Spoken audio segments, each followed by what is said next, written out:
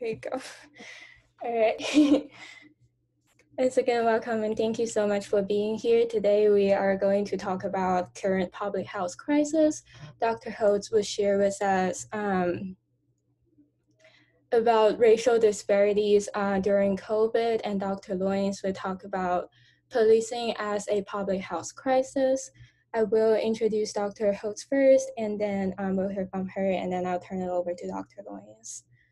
So a little bit of information about Dr. Hotz. She is the Robert Wheeler Professor of Population Health and the Director of the Health Equity Program at Rhodes College.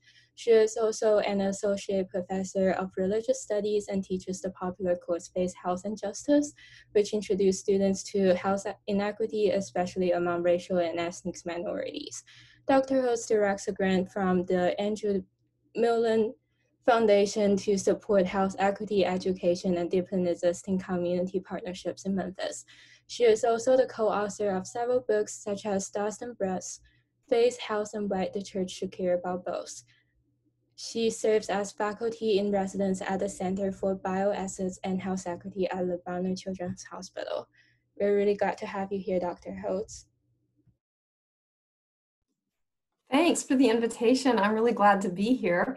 And I am happy to see, I'm looking at the names on the screen, and it looks like we've got a crew of folk that I have met in other contexts. So some of you will have heard some of this before. It should sound familiar, and I hope that soon you will start feeling confident to present material like this yourself. So what I'm going to do is show you a bit of data related to COVID-19 disparities, and then I want to talk about some explanatory mechanisms for understanding why these disparities are happening. I want to start by acknowledging that race and ethnicity are not black and white, but I am going to be focusing primarily on African American disparities in this talk, just for the sake of keeping it relatively simple and fitting it into about 10 minutes of me talking. I want to leave as much time as possible for Dr. Loynes, and then for us to have some follow-up conversation. So please notice that I am talking here about racialized disparities, not race disparities. That's a very important thing to remember, because race is not a risk factor for anything. It's not race that produces disparities, it's racism that produces disparities. And so what we're thinking about here is how we are racialized, how a social gaze makes us legible as white or black or Asian or Hispanic or indigenous. And it's that social gaze that racializes us that will ultimately be the explanatory mechanism for these disparities. So, all right, first, let's just look at some data. This is data from about a month ago, and so the way COVID works, it's outdated, but you can see the trends.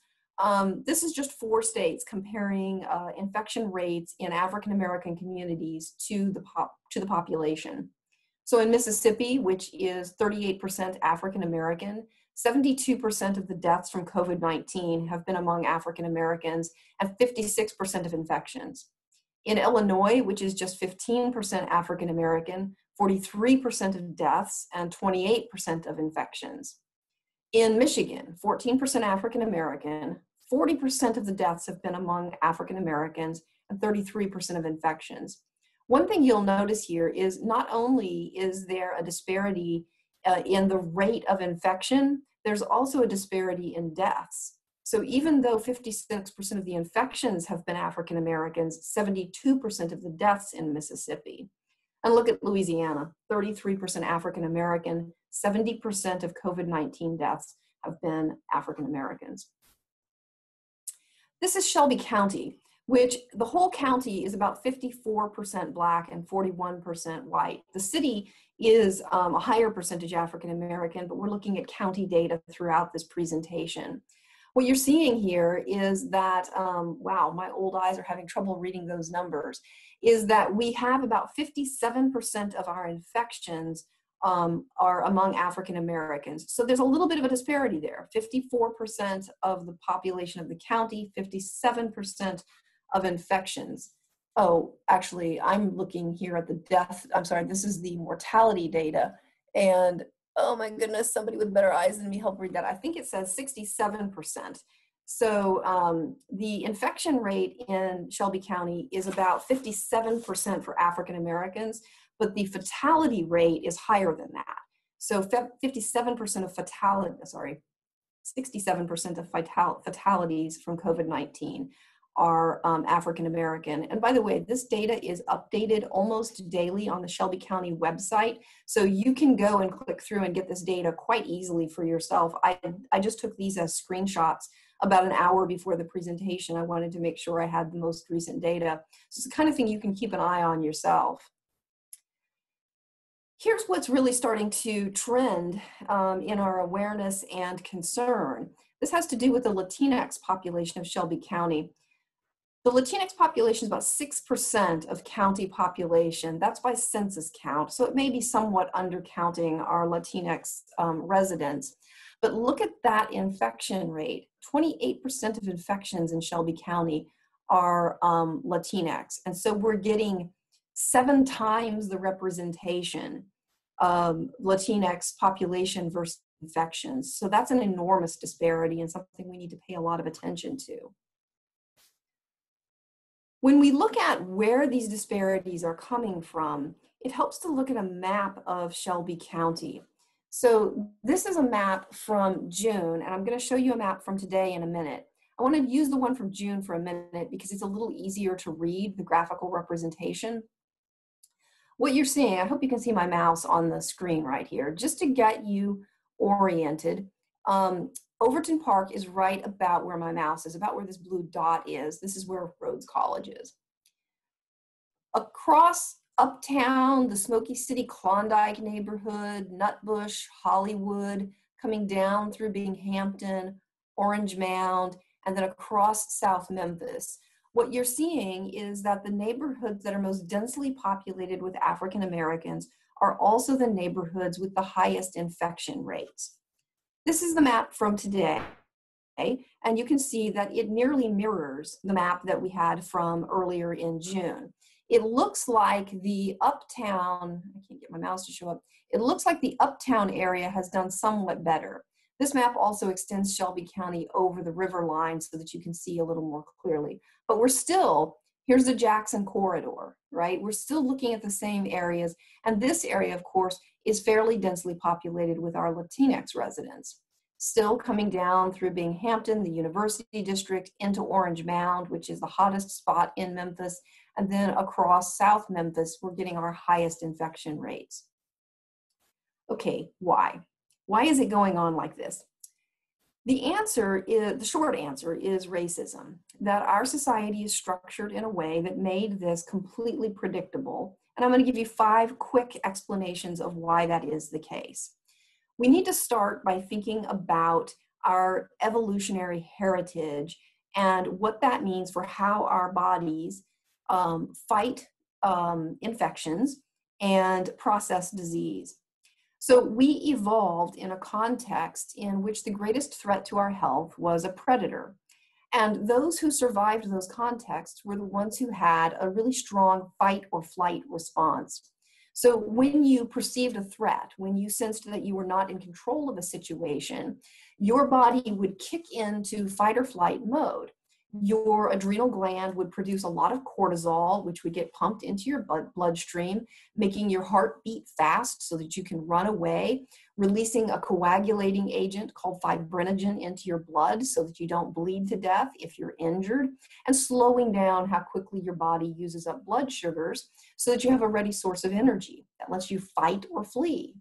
But also, now the name for that, sort of how much cortisol you've got in your body, is allostatic load. If you have a high allostatic load, it will also prevent you from getting sleepy. You'll have disrupted circadian rhythms. The reason for that is that when you're in contexts of threat, you need to be wakeful. You need to be ready for whatever's coming at you. And so you don't want to get sleepy just because it got dark outside. The thing about having an allostatic load that's elevated is that it's a really good thing if you're being chased by a bear. That is a stress that is acute and episodic. You get away from the bear or you don't. And in either case, you can stop being stressed. That's a joke that doesn't even work very well when I'm in person. Okay, so at least I saw one person crack a grin. All right, so we evolved for acute and episodic stresses, but racism isn't acute and episodic, it's systemic and chronic. And that means that your body senses that you are out of control, that you live in a society that doesn't value you as an individual and won't protect you when threats come your way. Your body doesn't know how to respond to that kind of systemic and chronic stressor. And so it kicks into the only mode it knows, which is fight or flight. That leaves you with an elevated allostatic load. If that happens and you keep that wakefulness over time, those disrupted circadian rhythms will eventually suppress your immune system, making you more susceptible to infections like COVID-19. But also it will make you more susceptible to the kinds of comorbidities that result in a more serious course of disease. So remember, your heart is racing. If your heart continues to have that kind of elevated rate, that's going to be associated with cardiac disease. If your blood stays thick from that fibrinogen, that's going to be correlated with blood clots and strokes. And if your blood sugar levels stay high, that is the very definition of type 2 diabetes. And so what you're seeing is that a racist society is producing the conditions under which African Americans and other stigmatized populations are much more likely to be susceptible to infection and then to have a more serious course of the disease after they're infected. Here, you're looking at the rates of fatalities based on comorbidities. And what you're seeing there is that cardiac conditions and diabetes are the two most highly correlated with COVID-19 infections. And those, of course, are the ones that are driven by these socially determined diseases. But also look at respiratory conditions. Another big disparity we see based on environmental racism, which is to say that we put our toxins in neighborhoods that are predominantly African American. We also get higher rates of asthma in those neighborhoods. And those higher rates of asthma will produce these kind of a comorbidity that will exacerbate the course of a COVID-19 infection. Okay, why? A third explanation is that because poverty is racialized, we have a higher percentage of our essential workers who are in conditions where they cannot practice social distancing. And so if you think about what your warehouse workers are likely to look like, what your cashiers who are working in circumstances where customers may not be wearing masks because they think that represents an infringement on their freedom, those essential workers who are least likely to be able to practice social distancing and most likely to live in dense housing situations where they can pass infections more readily are also likely to be racialized individuals. And here we can see that there's a long history of that. This is the redlined map of Memphis from the 1930s. In the 1930s, the predecessor department to what is currently the Federal Housing Authority made maps of all the metropolitan areas in the US, and they ranked each neighborhood for riskiness. If you were ranked as a very risky neighborhood, you were redlined. That's the pink areas on this map. And being redlined meant that you were essentially impossible to get public or private investment to improve your neighborhood. And segregation meant that you couldn't choose to move out of that neighborhood. So again, look at this map and compare it to the one we saw of COVID-19 infections.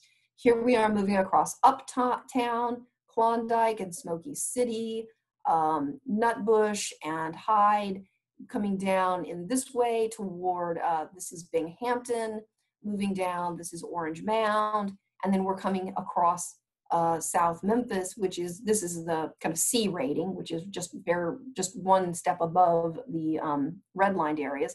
And these are our two most impoverished neighborhoods, 38106 and 38109. They're up against the river. So compare. You're looking at the same map. The map in the 1930s that determined where people would live, that they would not be able to build home equity, that we would produce the conditions in which it was nearly impossible to build intergenerational wealth, is also the same map that we see showing this COVID-19 outcomes. Okay, last, just two more explanatory mechanisms. Why was it predictable that we would get higher rates of COVID-19 infections and fatalities among African Americans? Two more reasons. Healthcare. You need access, you need insurance, and you need to be able to trust in the healthcare system. And if you are a low-wage worker, if you don't have insurance, the state of Tennessee did not expand Medicare under the Affordable Care Act.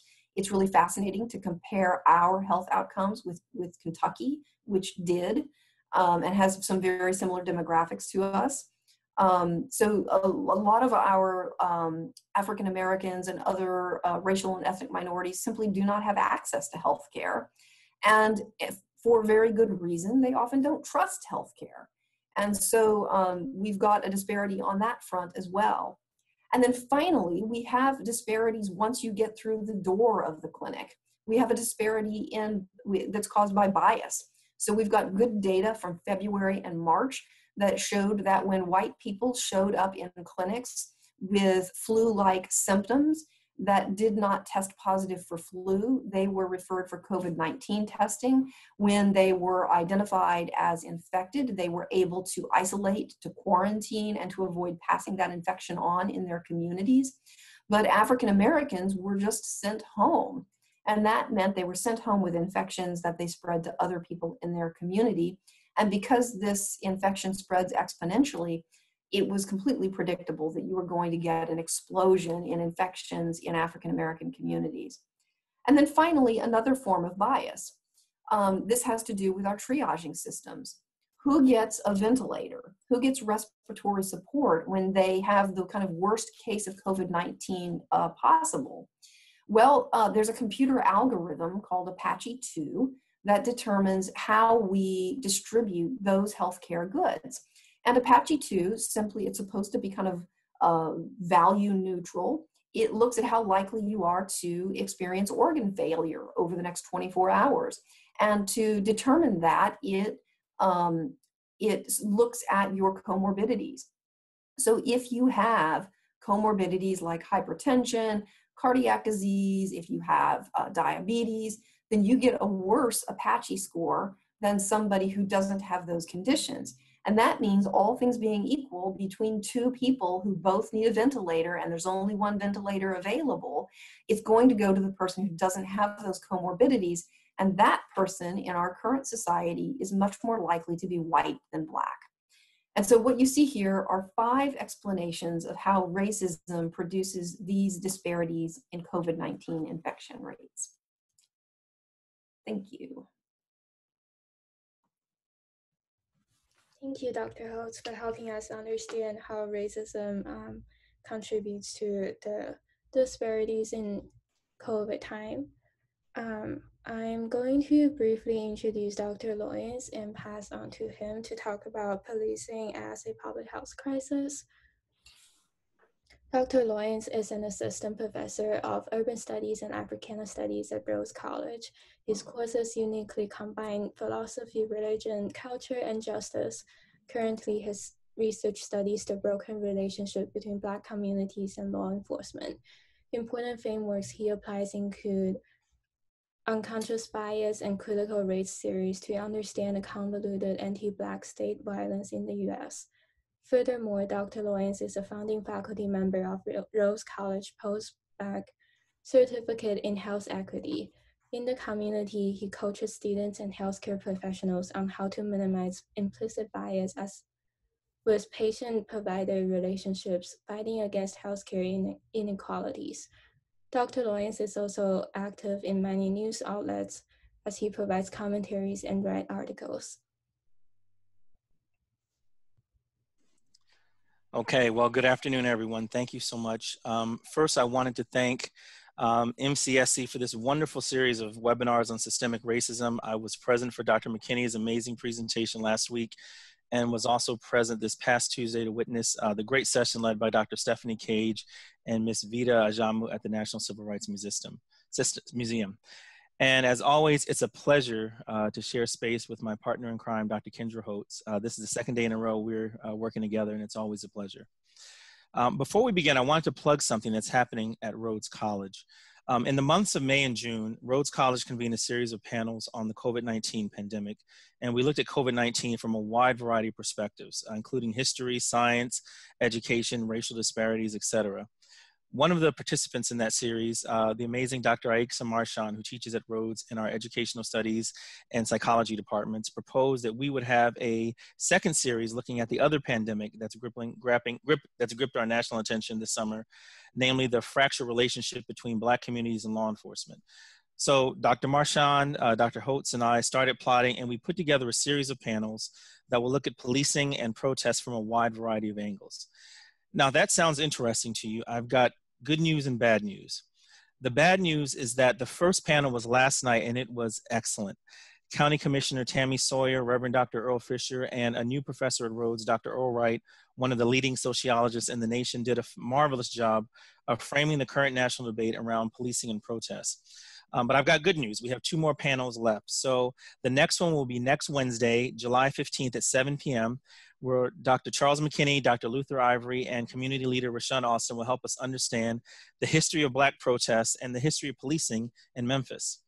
And then the third and final panel will be in 2 weeks, Wednesday, July 22nd at 7 p.m., where Dr. Arcandria Owens, Dr. Chrissy Lipford, and I will look at the toll that policing takes on Black bodies and what we need to do moving forward. In fact, in many ways, my brief comments this afternoon will serve as a prelude to that session. You can register for these panels at rhodes.edu, or you can watch them, each panel stream live on Rhodes' Facebook page.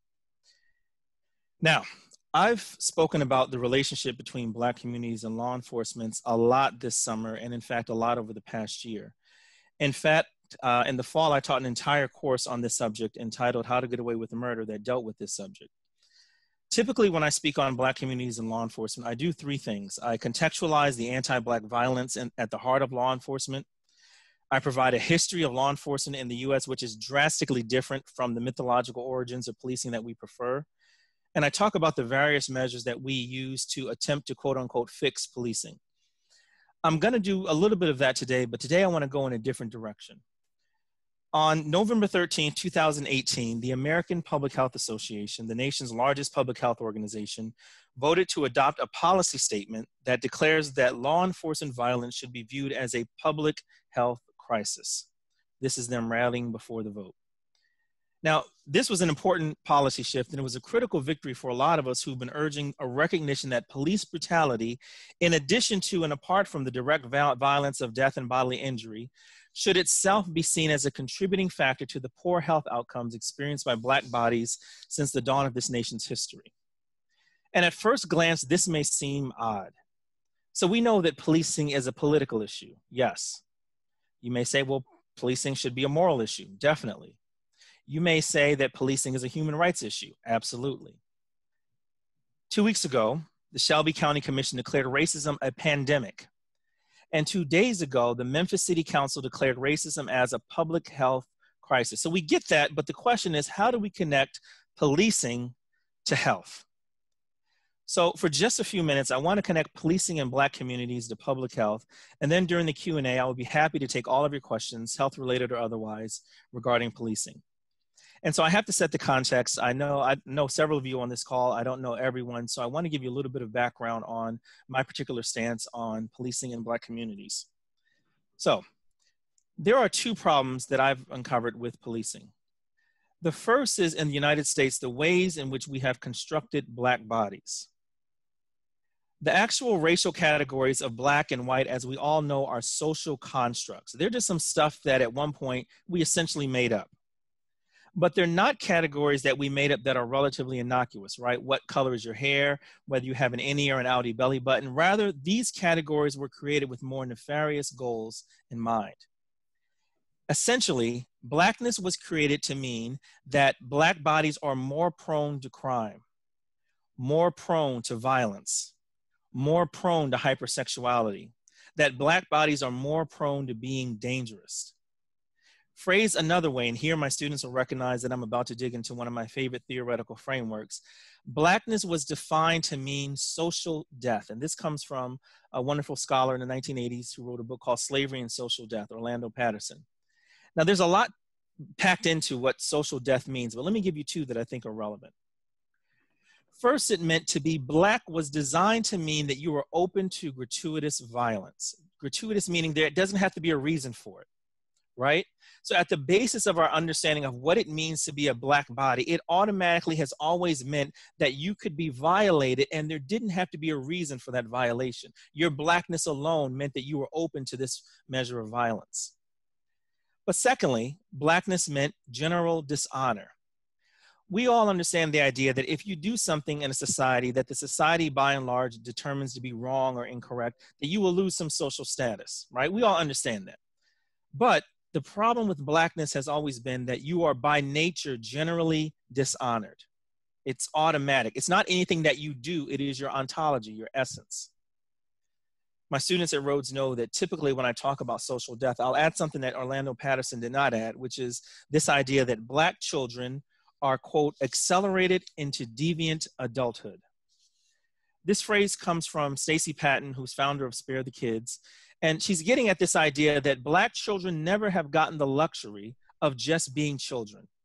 They were always accelerated into being treated as if they were not just adults, but deviant adults, right? Studies indicate that Black children are perceived as being older, larger, and more prone to being bad or misbehaving than their white counterparts who are the exact same age. And we see that in history. Emmett Till in Mississippi, not too far from where we are in Memphis, probably did nothing wrong, but was still treated worse than a grown adult who had committed a heinous crime. The Central Park Five, hopefully you've seen the documentary on Netflix by Ava DuVernay entitled When They See Us. They were aged 14, 15, and 16 when they were treated terribly by our criminal justice system. Tamir Rice, the call that came into 911 when Tamir Rice was killed, and I'll bring him up a little bit later, said, quote, shots fired, male down, Black male, maybe 20, as in maybe 20 years old. When in reality, he was only 12 years old.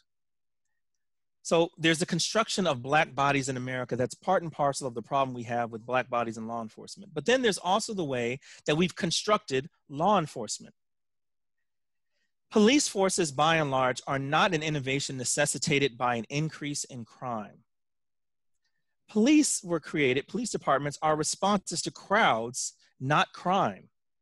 So we see this in a variety of ways. We see this in the early 1800s when immigrants, German immigrants, Irish immigrants, et cetera, they were immigrants back then, now they're white, but back then they weren't, were protesting against unfair working conditions. And in response to those crowds, the elite said, we need some sort of force to tamp down on this. And there you have the advent of police forces in many cities. In the South, it was response to crowds, namely free Black bodies. But also the context of the formation of police departments has always been a context of social inequity. In relatively egalitarian societies, you really don't need formal police departments. In addition, much of early policing had to do with controlling outdoor space. And we've seen that in the protests, right? We've seen that people who want to exercise free speech, people who want to engage in political protests, people who want to enjoy themselves are largely policed and somehow controlled by law enforcement. And then it's important to remember that historically, law enforcement agencies have served as violent control mechanisms to maintain white supremacy. So much of what we see in policing in America has to do with controlling, surveilling, restricting Black bodies to maintain white supremacy. This is an important point because when we talk about policing in Black communities, we tend to go toward brutality. We tend to go towards the unjust killings that are caught on camera. Those are important, but policing functions to control Black bodies in a wide variety of ways. Now, let's talk about health. Lately, there's been a lot of talk about health equity, but we need to define health. So I found that the World Health Organization in the preamble to their constitution has some very helpful ways to help us conceptualize what health means as we think about law enforcement as a public health crisis. First, health is a state of complete physical, mental, and social well-being and not merely the absence of disease or infirmity. So health, this is important. Health is not just not having a disease, being quote unquote physically fit, whatever that means. It's a state of being completely physically, mentally, and socially well. Second, the enjoyment of the highest attainable standard of health is one of the fundamental rights of every human being without distinction of race, religion, political belief, economic, or social condition. But I've highlighted race here because what they're saying is you have the right, it is a fundamental human right, regardless of your race, to have or to be in a state of complete physical, mental, and social well-being. And then thirdly, and there's a lot in the preamble to the Constitution, I'm only pointing out 3 things that I think are relevant. The health of all peoples is fundamental to the attainment of peace and security and is dependent on the fullest cooperation of individuals and states or nations, right? In other words, you cannot have peace and security unless you have health. You cannot have peace and security unless you have health justice. So if you don't have health justice, you can't have peace and security. No health justice, no peace. So this helps us to get at what we mean when we talk about health equity. What is the concept of health that we're getting at? So let's briefly, and I won't be long, look at some ways that policing impacts the health of Black communities. And let's talk generally first, and we'll talk about a few specifics. First, there is the direct harm of bodily police violence. When I taught the course on Black communities and law enforcement, how to get away with murder, one of the mistakes I made is that I had students do reports on very popular cases of police brutality or vigilante brutality against Black bodies. And typically, I think every case that was studied was someone who had been harmed or murdered, right? Which is important. But I think the next time I do it, we're also going to focus on people, and actually this is a majority of people, Black people who engage police officers, who aren't murdered, but who may be harmed in ways that will affect them the rest of their lives, right? So we'll talk about that next time around. But so obviously one health impact of policing on Black communities is the direct harm of bodily police violence.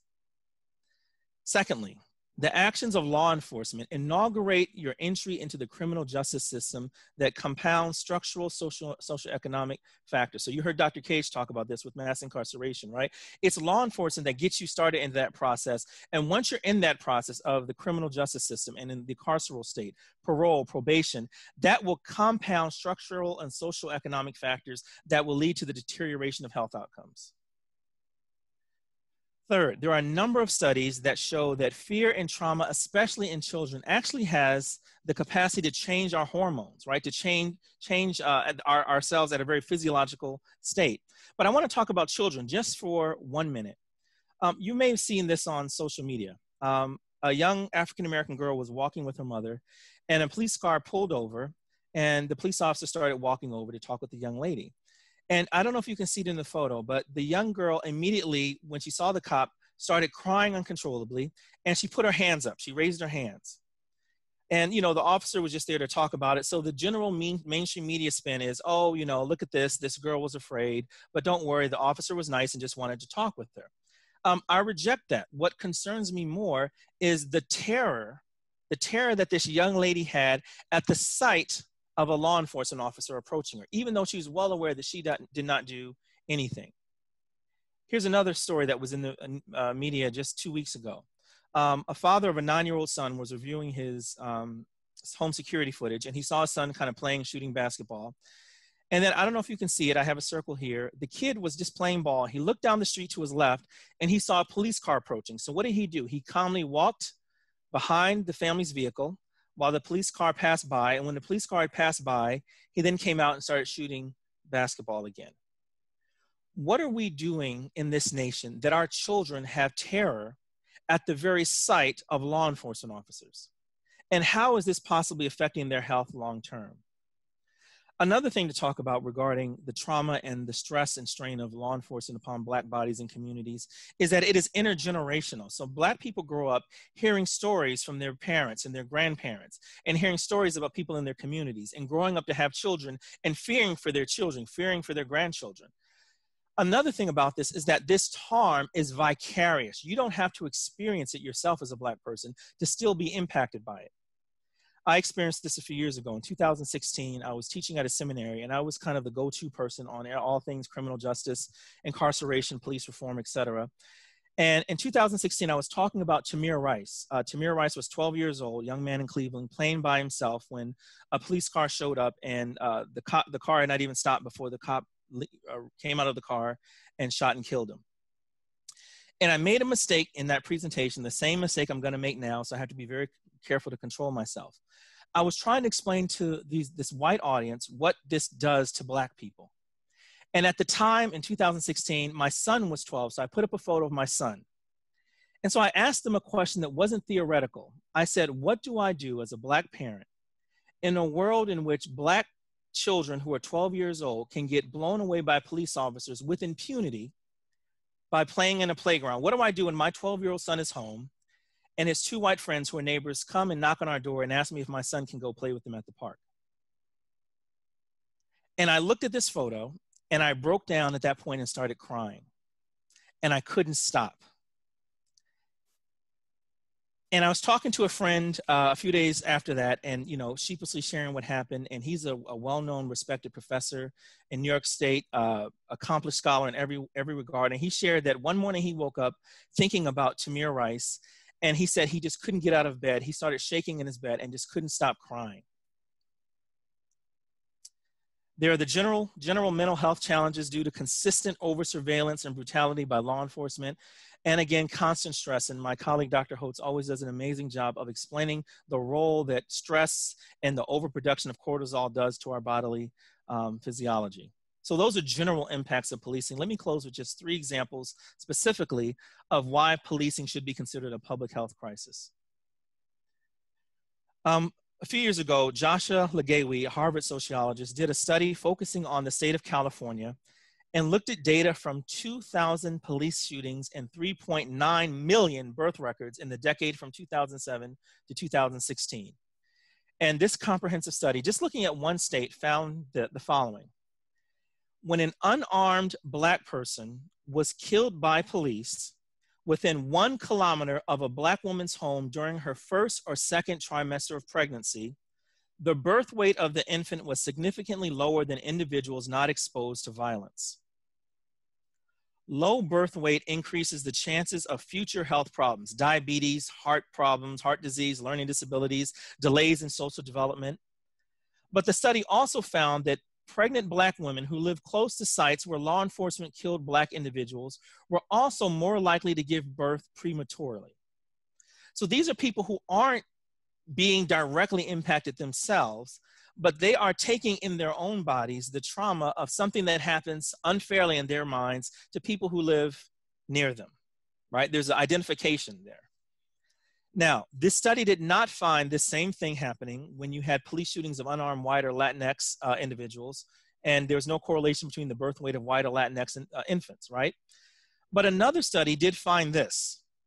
There was a federal immigration raid that took place in Postville, Iowa in the year 2008. At the time, this was the largest single-site federal immigration raid in US history. And guess what they found?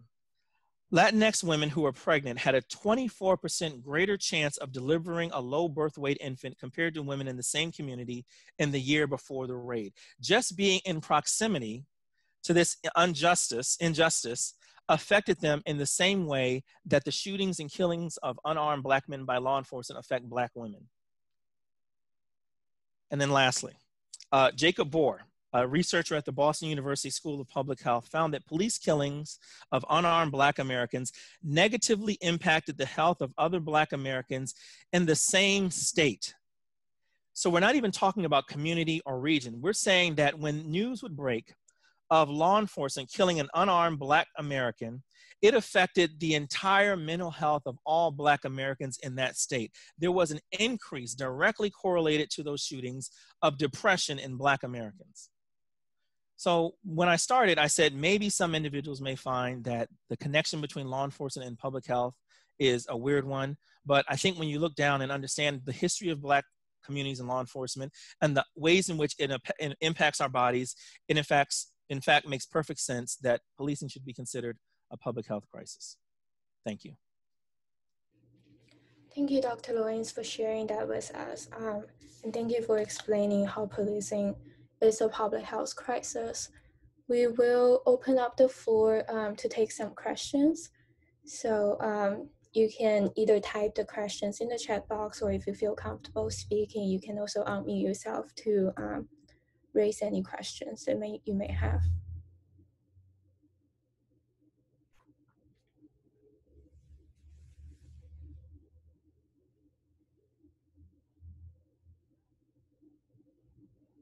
So Annie asked, she wanted to hear your thoughts on defunding police and reinvestment into our communities and how that will affect circumstances from a public health perspective.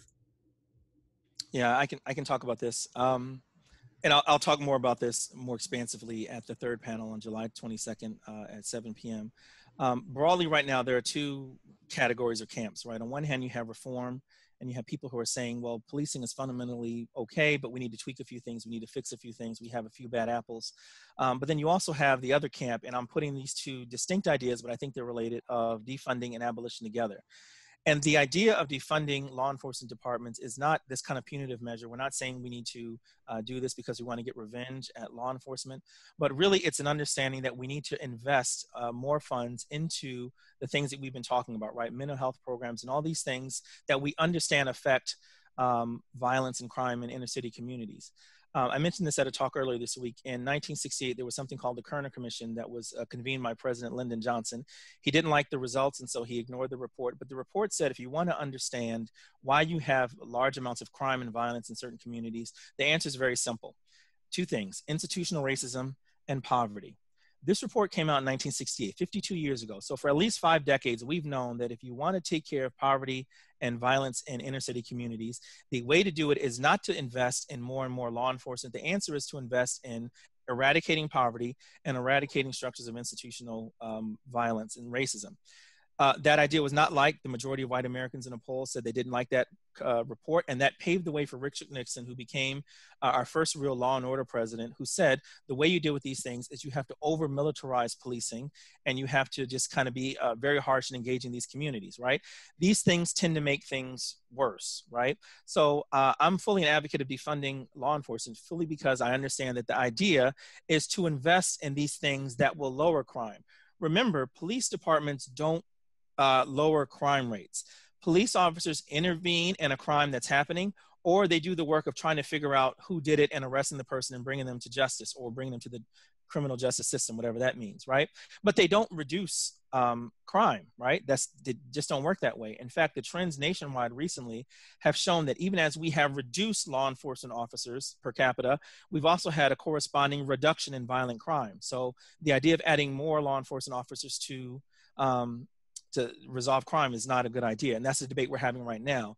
I was part of a group that petitioned Mayor Strickland to start thinking about defunding, kind of having a moral imagination to reimagine what society could look like if we were funding and really pouring into Black communities and making them healthier. And his idea was, no, he didn't want to do that. He believes we need to increase the police budget to bring in more law enforcement officers, which just doesn't work.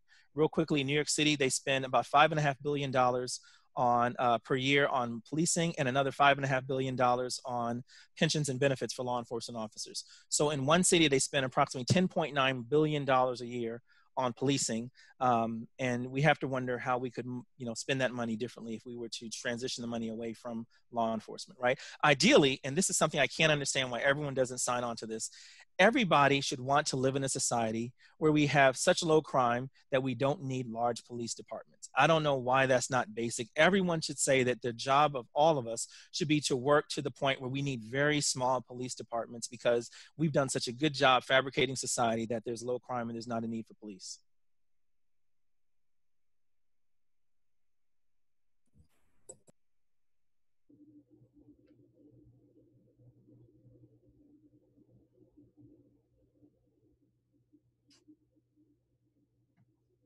Thank you for that answer. And I think this is a follow-up question. Charlie said, I've heard the origin of police was slave catching and or protecting property. What sources support the notion of police formed primarily for crowd control? Okay, so yes, in the South, the origin of policing often came out of slave patrols, right? And so we have examples, for example, of one parish in Louisiana, where we have the charter, which actually says, and it's kind of amazing to see it, it says directly that you used to be the slave patrol, and now you are in essentially the police department, right? So you see that direct transition. Let me give you two sources. I just want to get the name correct. So first, if you just Google this, The Origins of Police by a gentleman named David Whitehouse, that's online, it's a free source. And then another one you can find online is a gentleman named Dr. Gary Potter at Eastern Kentucky University. So David Whitehouse and Gary Potter at Eastern Kentucky University, both of them have amazing online resources about the history of policing. And they talk about how policing initially was not at all about trying to catch criminals, but really was to deal with crowd control in the interests of the white and the wealthy and the elite. Great question, thank you. Thank you, Dr. Hotz.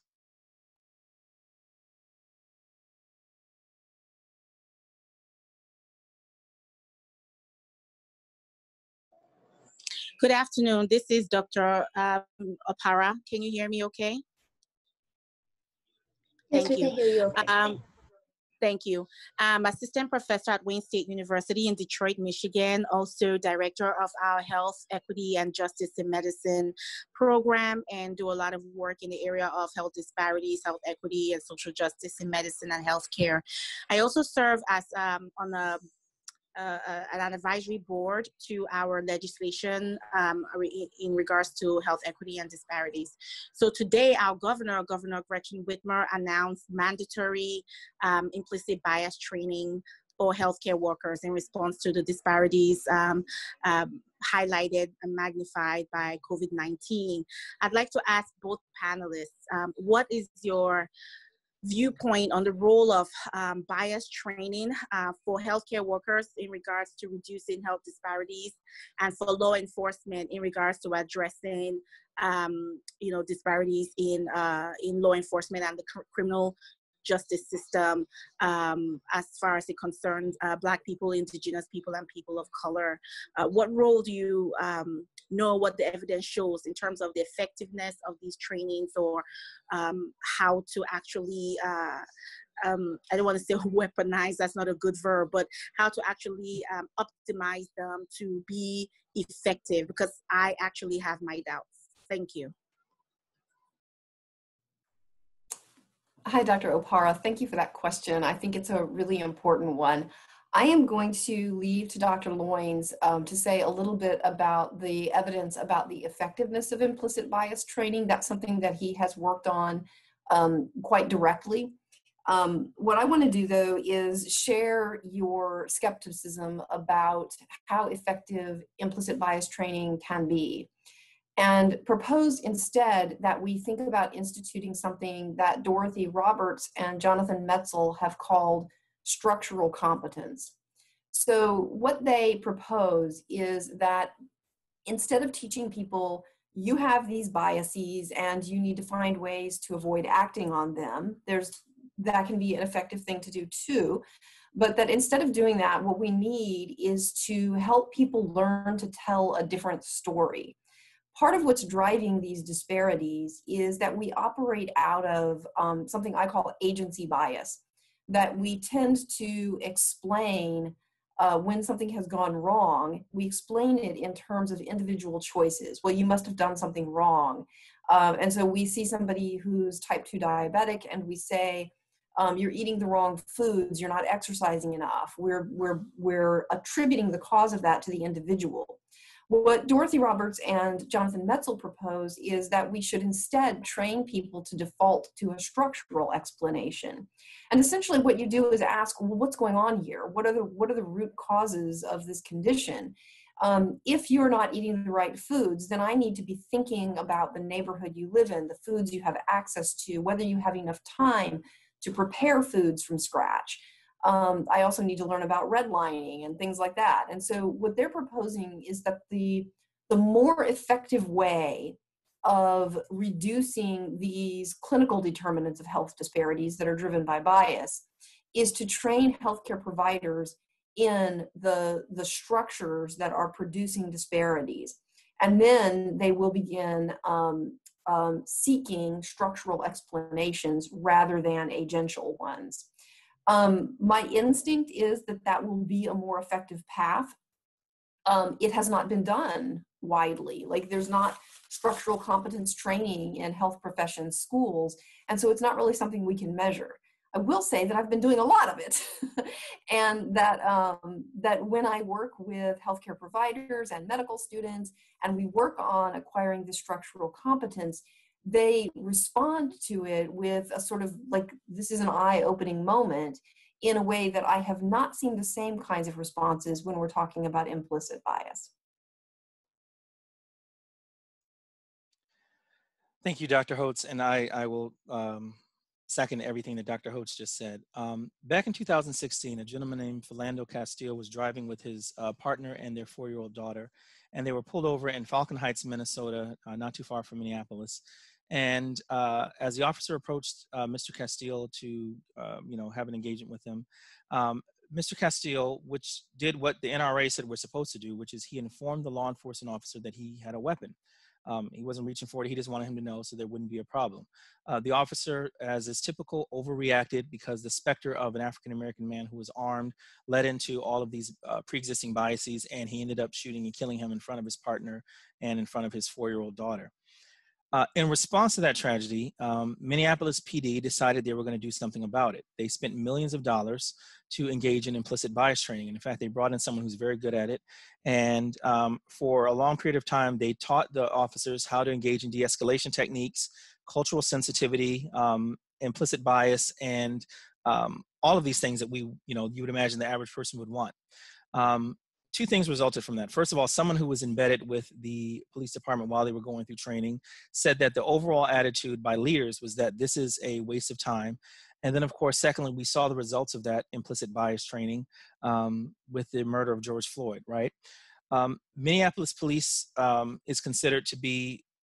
police department is considered to be one of the worst police departments in the United States of America, which is odd because Minnesota is the only state that requires police officers to have a bachelor's degree. So they are allegedly the most educated police departments in the United States, but we see what happens. So I share your skepticism, even though I, like Dr. Hotz, do a lot of implicit bias training. I think the evidence shows that unless you deal with structures or you give people an appropriate framework for understanding implicit bias, then you can train someone all you want to, it's not going to do anything. Furthermore, one additional point, we have to remember, policing is genetically problematic, right? White supremacy is still the order of the day. It is still the genetic basis of our history in the United States that we're dealing with now. And law enforcement, their job, their role, whether they admit it or not, is to enforce white supremacy. And you can't implicit bias train that out of someone, right? So thank you.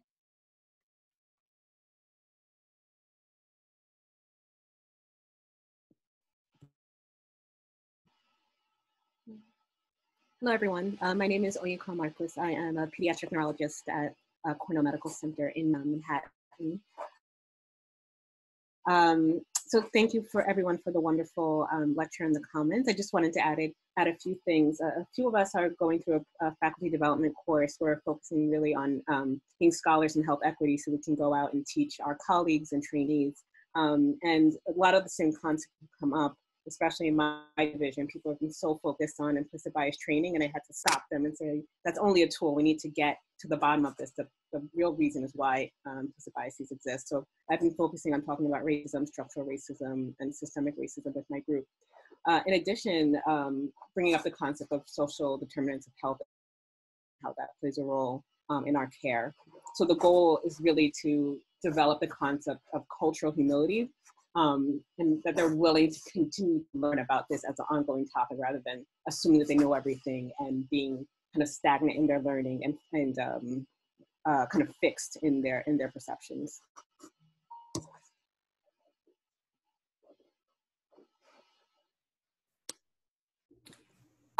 Thanks. I think that's a really terrific approach. Dr. Loynes actually teaches a course called Developing Cultural Humility. So I will throw this to him in just a minute. I will say that one of the challenges, I think, is to recognize that even though implicit bias is the problem, that doesn't mean that training about implicit bias is the solution. But it might be that the better path to overcoming implicit bias is through this sort of positive training on cultural humility, on structural competence, And I think that one of the things we've got to get at here in our education system, and I see that in the comments, Dr. Opara has mentioned this as well, is that that people want a quick fix. They want a one-time training. They want, here's what you can do and make this better. And that what we need to recognize is that this kind of education is formative.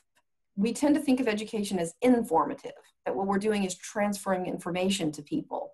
But this is really a process of habit formation and character formation. And that means that it's going to have to take place in a sort of drip, drip, drip over a longer period. We're going to have to coach our intuitions so that we default to different kinds of explanations. And that takes time and it takes commitment.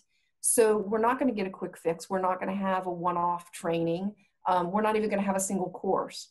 Here at Rhodes, we have a post-baccalaureate certificate in health equity, which is a full year-long course of study that students undertake mostly as a gap year before going to med school. But we've also had some practicing professionals in the area doing the certificate. And the idea is that you're taking a deep dive into this material, spending a whole year, 6 courses, working that out. And then the other thing is, I'm going to put in a little pitch here for something else. We have a grant at the college that has allowed us to produce a series of lectures on health equity topics, everything from food access to working with sexual and gender minorities. Dr. Loynes has a terrific lecture on cultural humility. It's a series of about 10 different lectures that our community partners are able to make use of, and then they can schedule follow-up interactive Q&A with the faculty member who recorded the lecture. And so we're sort of hoping that this can be, it's not really going to be a substitute for the deep dive, but it's sort of an appetizer where if you get an organization really committed to doing anti-racist practice of medicine, then here is a way through the door. You can work through this series of lectures, you can be in conversation with faculty members, and by the end of that, you've got a pretty good sense of what you're up against, and then you can organize something for your institution that will be a sustainable structure to build anti-racism into, as Dr. Loynes would say, into the DNA of your organization. And so just a little pitch there. If anybody's interested in that, you can be in touch with me, and I'm happy to connect you with my co-conspirator, Dr. Cage, who can help you get that lined up for your organization. And the hours, we're almost done, so I'll just say very quickly, I'm certified with an organization called the Cultural Intelligence Center in the Grand Rapids area in Michigan, and they've done decades of research on this. And so I do a course on developing cultural humility for our health equity program, as Dr. Hotz mentioned. But what data indicates that if you don't give people an appropriate framework for understanding implicit bias, it actually has the effect of making things worse, because individuals will get training in implicit bias, they'll get a certificate or they'll get a plaque to put on their door, and then in a sense that inoculates them against charges of being problematic, right? Well, how can I be problematic? I got implicit bias training, right? I know A, B, and C what to do. So in addition to implicit bias training, you need to give them a thorough framework, which is what I do in that course on developing cultural humility. And I just put my email address in the chat for anyone who wants to reach out for more information.